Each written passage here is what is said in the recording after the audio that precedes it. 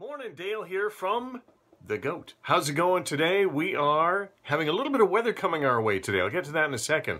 From the mycaribounow.com newsroom, got stories about success for a UNBC student from our backyard.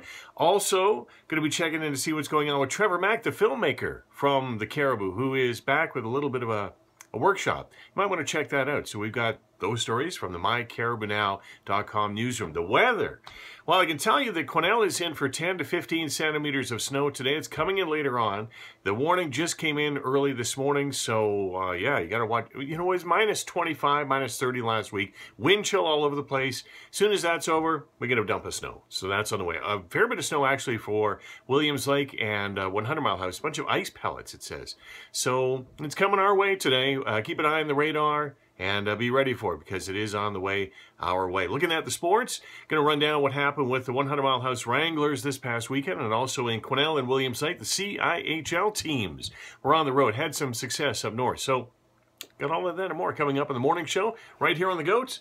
Stick around, listen into the radio, and we'll talk to you soon. And keep an eye on this page on Facebook. We'll see you later.